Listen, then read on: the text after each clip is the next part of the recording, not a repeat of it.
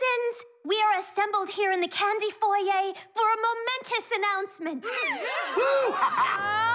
Yeah!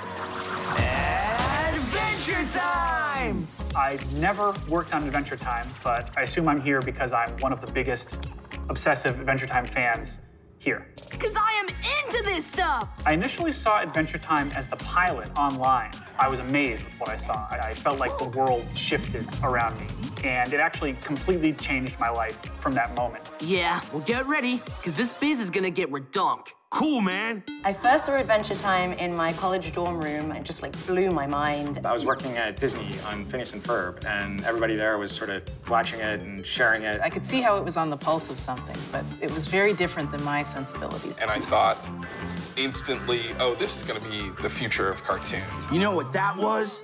That was righteous. Thanks, Jake.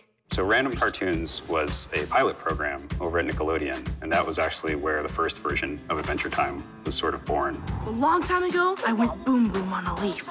That was basically our first job out of school. Penn pitched the original short while I was still in school, and he brought on some of his classmates to work on it. And that's also where I met him at Cal Arts. Jake, we're going to college. But it was fun. It was like, this is our first thing.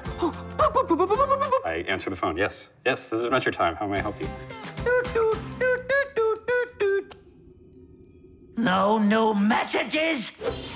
I joined Adventure Time before it even aired. Rebecca Sugar told me about it, and I did a storyboard test, and I sent it to Penn, and I bugged him, and I asked him a lot of questions, and they really liked a lot of my drawings, and they thought I could be a storyboard revisionist. Not long after I got out of college, I took a storyboard test for Adventure Time. I got the revisionist job, and then they asked if I would be a writer storyboarder.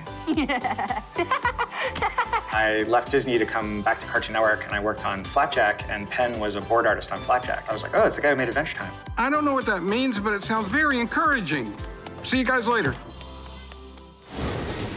Finn, a story's gotta have excitement, romance, suspense, and it has to have a happy ending.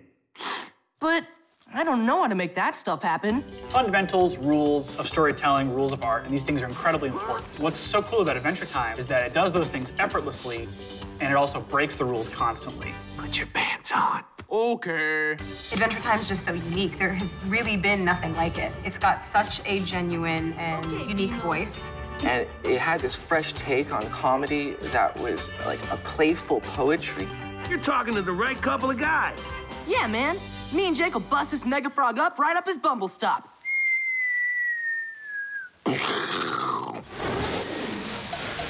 My favorite episode. It's hard. Favorite storyline. That's so hard. Wow, that's a hard one, too. There's a lot of them. This is like an impossible question. I love all my little babies so much. Holly Jolly Secrets, or Son of Rat Bear, or Simon and Marcy. You're so silly, Simon. Yeah, I suppose so. Or Pooh Hoy, but it's very, very hard to choose between them. This calls for a celebration. I think Manosphere is my favorite because it was the first one. I learned so much. It's the first song I ever wrote, for the show.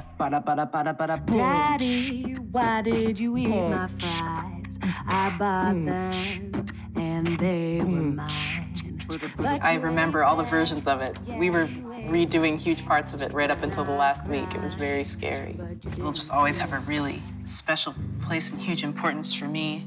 I'm sorry I ate your fries. I didn't mean to hurt you. It's okay, Dad. It's really okay.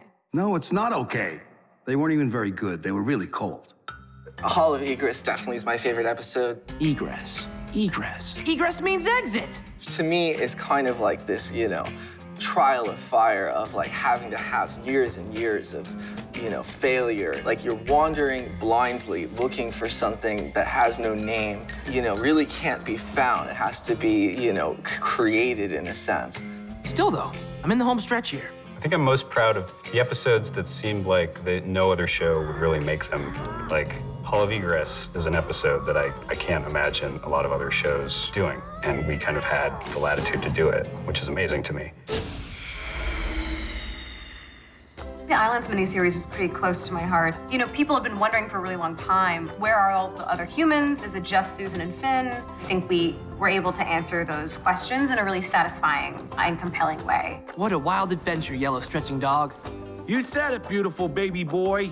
That arc was incredible. It felt almost like you were witnessing like a rom-com combined with Adventure Time and the sci-fi element and Lost. It was like all of my favorite things. Jake, I need your help. You gotta call Finn a whiny baby. But butts are for pooping. Do it for Poppy.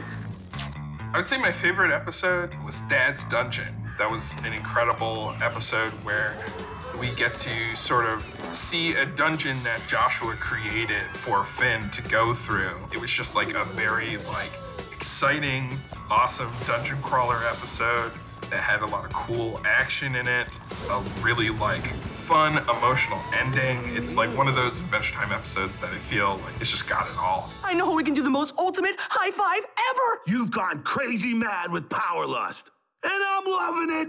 I've prepared a list of my favorite episodes. These are in chronological order. My two favorite people, The Real You, Finn the Human / Jake the Dog, All the Little People, Simon and Marcy, Poohoy, Bad Timing, Lemon Hope, which is the one episode that's made me cry, Straight up right out the diddle-doo. Breezy, and Flute Spell. These are my top 10 favorite Adventure Time episodes. Whoa! Hope y'all like getting your minds blown, 'cause it's showtime! Working for Penn and with him is a really unique experience. I've never met anyone like him. He's very funny and creative. It's hard to think of Adventure Time and not think of Penn. The real treasure is friendship. I think if I hadn't worked on Adventure Time, I wouldn't have a show now because I learned everything. Working with Adam Muto was probably the best time in my life. He was so excited about great art. He's such a brilliant artist and writer. Apple pie, I've been waiting to kiss you all day.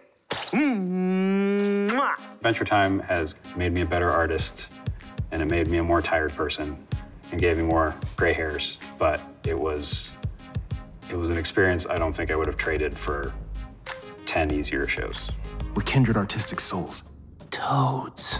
I think it inspired a generation of artists. I'm sure there are so many people that got into animation or drawing or writing because of Adventure Time. I got this kind of almost like ascended fan status where, I was able to be a fan of the show, and even though I never got the opportunity to work on the show, I got to kind of be around it, and that was very inspiring. I need homie help. I got a plan, Broham. You're the best, homie. Homies help homies. Ha ha! Working on Adventure Time was very exciting. It was one of the most creative times of my life. I learned a lot, and I made a lot of friends, and I've seen them move throughout the industry and become incredible forces in their own right. And I just had a great time working on Adventure Time. Bye! Bye-bye! Bye-bye now! Goodbye! Bye-bye! Bye! Adventure Time!